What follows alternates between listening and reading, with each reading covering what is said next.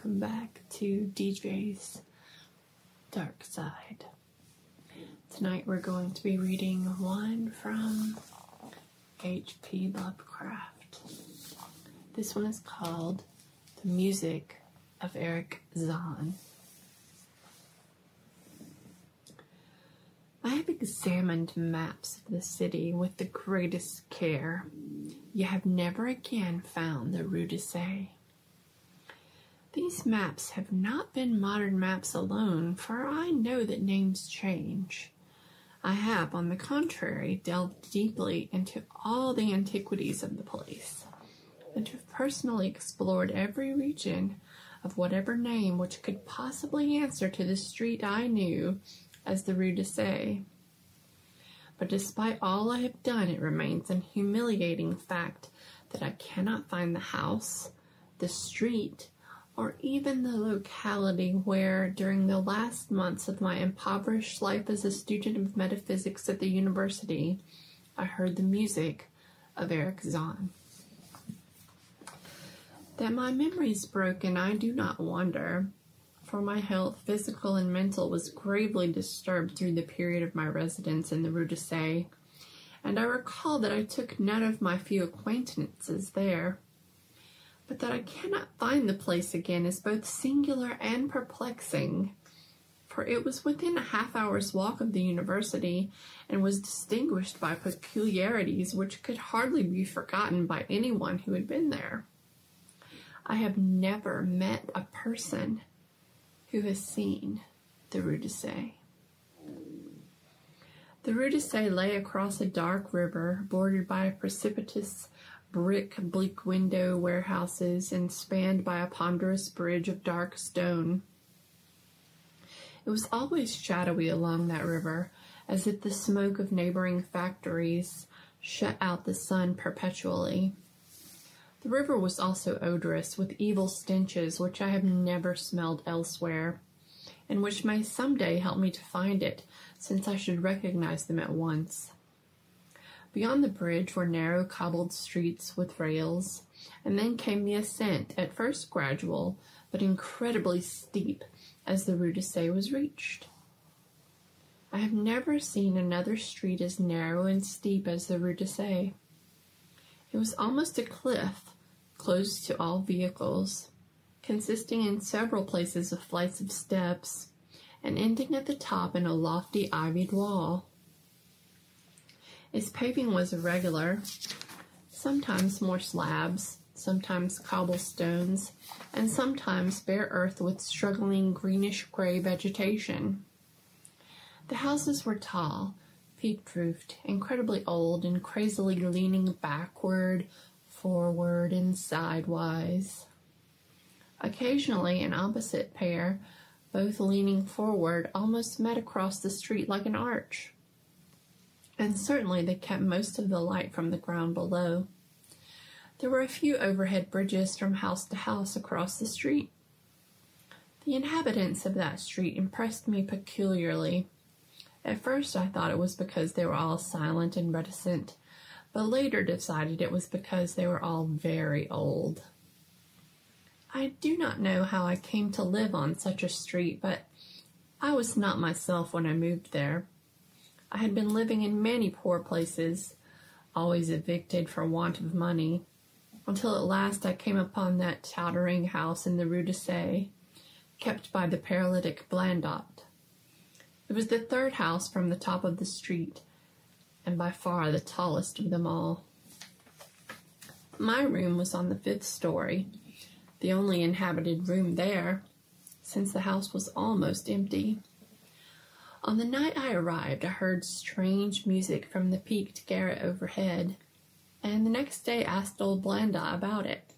He told me it was an old German viol player, a strange dumb man who signed his name as Erich Zann, and who played evenings in a cheap theater orchestra, adding that Zann's desire to play in the night after his return from the theater was the reason he had chosen this lofty and isolated garret room, whose single gable window was the only point on the street from which one could overlook the terminating wall at the declivity and the panorama beyond. Thereafter I heard Zann every night, and although he kept me awake, I was haunted by the weirdness of his music. Knowing little of the art myself, I was yet certain that none of his harmonies had any relation to music I had heard before, and concluded that he was a composer of highly original genius. The longer I listened, the more I was fascinated, until after a week I resolved to make the old man's acquaintance. One night, as he was returning from work, I intercepted Zann in the hallway and told him that I would like to know him and be with him when he played. He was a small, lean, bent person with shabby clothes, blue eyes, grotesque, satyr-like face, and nearly bald head, and at first my words seemed both angered and frightened. My obvious friendliness, however, finally melted him, and he grudgingly motioned me to follow him up the dark, creaking, and rickety attic stairs. His room, one of only two in the steeply pitched garret, was on the west side, toward the high wall that formed the upper end of the street. Its size was very great, and seemed the greater because of its extraordinary barrenness and neglect. Of furniture there was only a narrow iron bedstead, a dingy washstand, a small table, a large bookcase, an iron music rack, and 3 old-fashioned chairs. Sheets of music were piled in disorder about the floor. The walls were of bare boards and had probably never known plaster, while the abundance of dust and cobwebs made the place seem more deserted than inhabited. Evidently Erich Zann's world of beauty lay in some far cosmos of the imagination. Motioning me to sit down, the dumb man closed the door, turned the large wooden bolt, and lighted a candle to augment the one he had brought with him. He now removed his viol from its moth-eaten covering, and taking it, seated himself in the least uncomfortable of the chairs.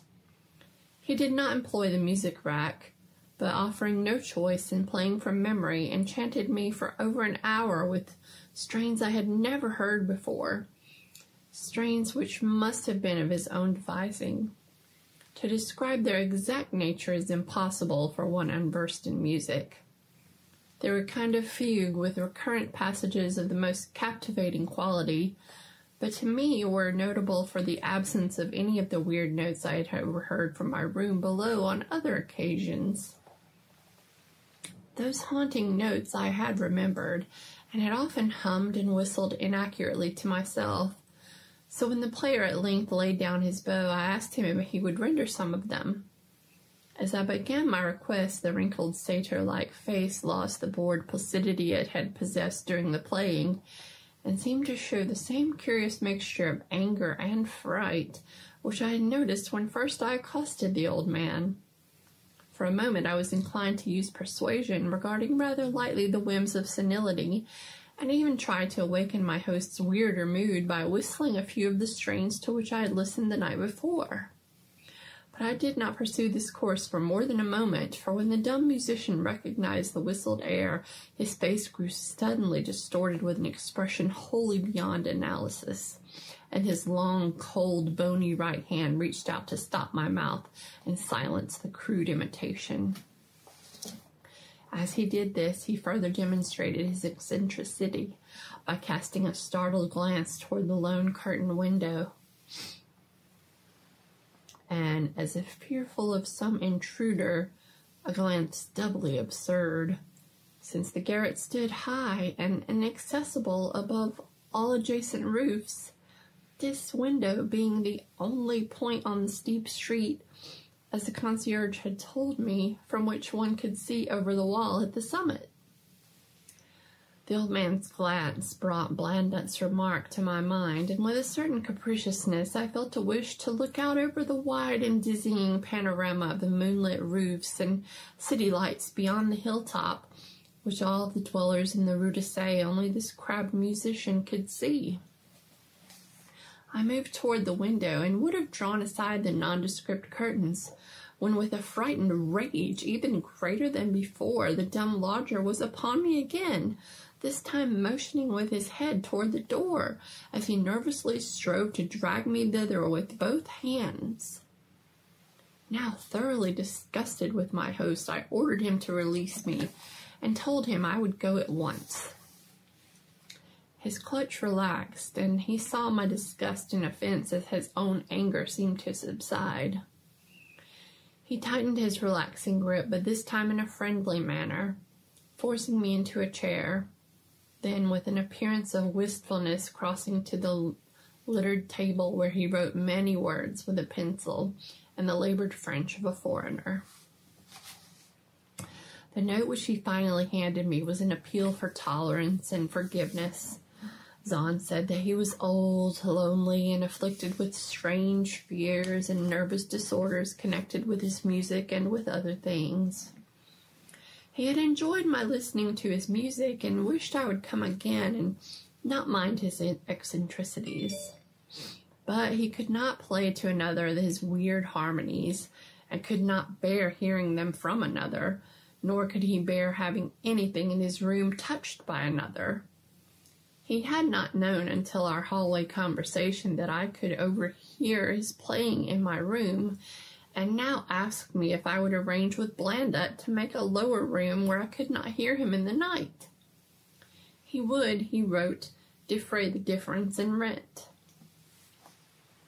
As I sat deciphering the execrable French, I felt more lenient toward the old man. He was a victim of physical and nervous suffering, as was I, and my metaphysical studies had taught me kindness. In the silence there came a slight sound from the window. The shutter must have rattled in the night wind, and for some reason I stared almost as violently as did Erich Zann. So when I had finished reading, I shook my host by the hand and departed as a friend. The next day Blandet gave me a more expensive room on the 3rd floor, between the apartments of an aged moneylender and the room of a respectable upholsterer. There was no one on the 4th floor.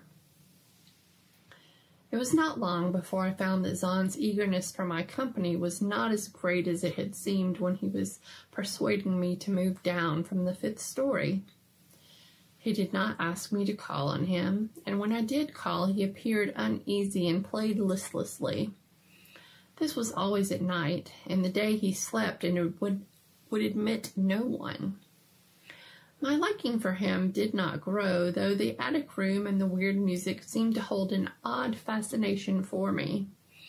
I had a curious desire to look out of that window, over the wall and down the unseen slope, at the glittering roofs and spires which must lie outspread there.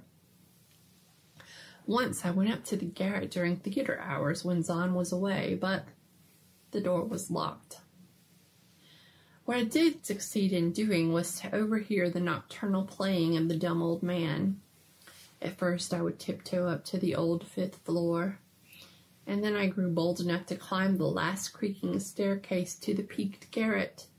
There in the narrow hall outside the bolted door with the covered keyhole, I often heard sounds which filled me with an indefinable dread, the dread of vague wonder and brooding mystery.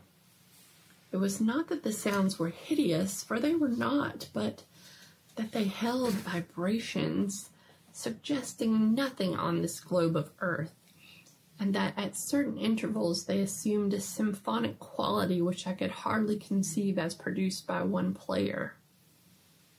Certainly Erich Zann was a genius of wild power. As the weeks passed, the playing grew wilder, whilst the old musician acquired an increasing haggardness and furtiveness pitiful to behold. He now refused to admit me at any time, and shunned me whenever we met on the stairs.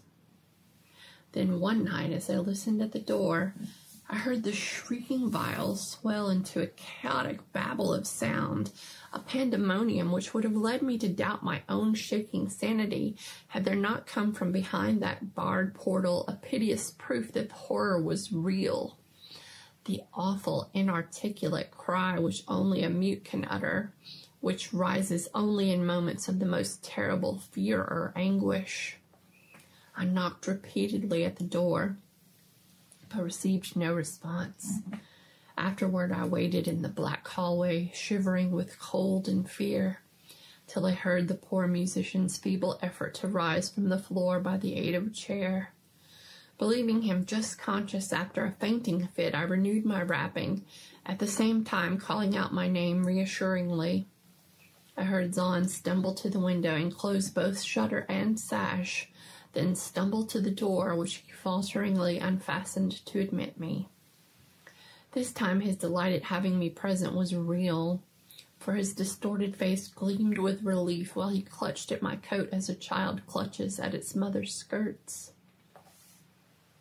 Shaking pathetically, the old man forced me into a chair whilst he sank into another, beside which his viol and bow lay carelessly on the floor. He sat for some time inactive, nodding oddly, but having a paradoxical suggestion of intense and frightened listening. Subsequently, he seemed to be satisfied, and crossing to a chair by the table, wrote a brief note, handed it to me, and returned to the table where he began to write rapidly and incessantly. The note implored me in the name of mercy and for the sake of my own curiosity to wait where I was while he prepared a full account in German of all the marvels and terrors which beset him. I waited, and the dumb man's pencil flew. It was perhaps an hour later, while I still waited, and while the old musician's feverishly written sheets still continued to pile up, that I saw Zann start as from this hint of a horrible shock. Unmistakably, he was looking at the curtained window and listening shudderingly. Then I half fancied I heard a sound myself, though it was not a horrible sound, but rather an exquisitely low and infinitely distant musical note, suggesting a player in one of the neighboring houses, or in some abode beyond the lofty wall over which I had never been able to look. Upon Zann the effect was terrible, for dropping his pencil suddenly, he rose, seized his viol, and commenced to rend the night with the wildest playing I had ever heard from his bow, save when listening at the barred door. It would be useless to describe the playing of Erich Zann on that dreadful night.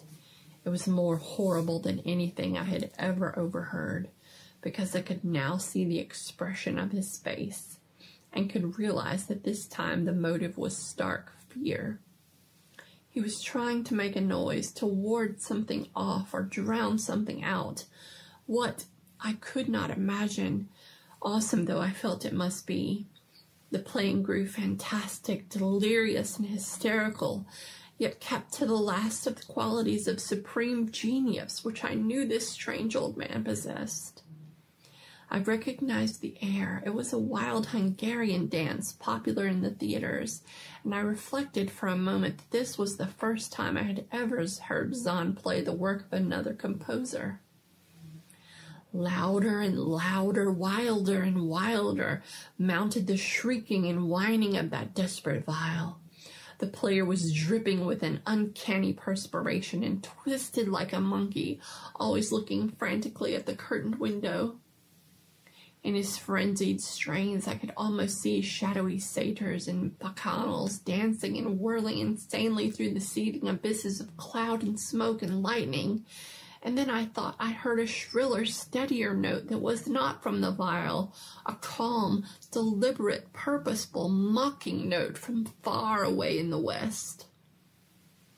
At this juncture, the shutter began to rattle, and a howling night wind, which had sprung up outside as if in answer to the mad playing within. Zann's screaming viol now outdid itself, emitting sounds I had never thought a viol could emit. The shutter rattled more loudly, unfastened, and commenced slamming against the window. Then the glass broke shiveringly under the persistent impacts, and the chill wind rushed in, making the candle sputter and rustling the sheets of paper on the table where Zann had begun to write out his horrible secret. I looked at Zann and saw that he was past conscious observation. His blue eyes were bulging, glassy, and sightless, and the frantic playing had become a blind, mechanical, unrecognizable orgy that no pen could even suggest. A sudden gust, stronger than the others, caught up the manuscript and bore it toward the window. I followed the flying sheets in desperation, but they were gone before I reached the demolished panes.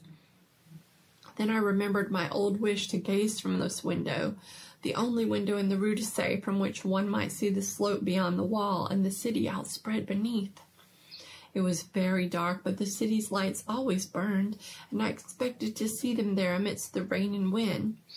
Yet, when I looked from that highest of all gabled windows, looked while the candles sputtered and the insane viol howled with the night wind, I saw no city spread below, and no friendly lights gleaming from remembered streets, but only the blackness of space illimitable, unimagined space alive with motion and music and having no semblance to anything on earth.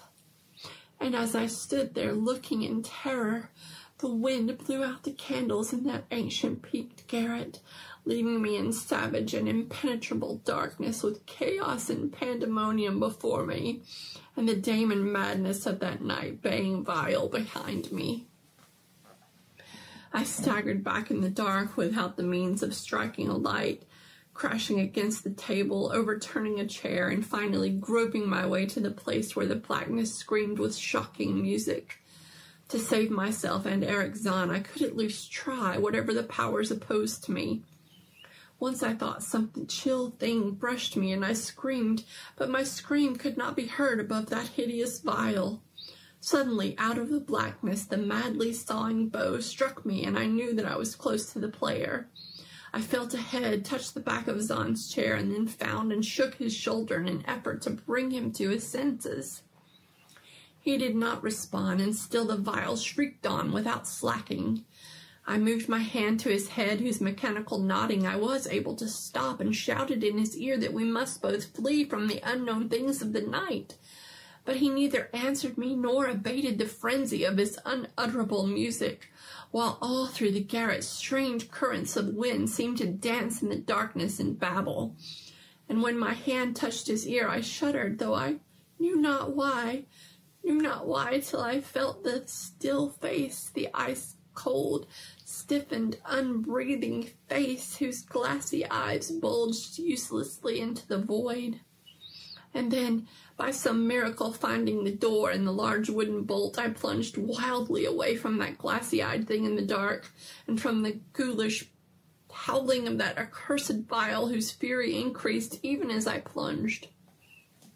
Leaping, floating, flying down those endless stairs through the dark house, racing mindlessly out into the narrow, steep, and ancient street of steps and tottering houses, clattering down steps and over cobbles to the lower streets and the putrid canyon-walled river, panting across the great dark bridge to the border, healthier streets and boulevards we know.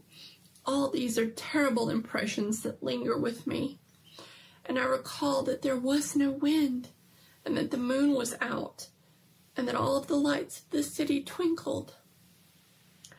Despite my most careful searches and investigations, I have never since been able to find the Rue de Sey. But I am not wholly sorry, either for this or for the loss in undreamable abysses of the closely written sheets, which alone could have explained the music of Erich Zann.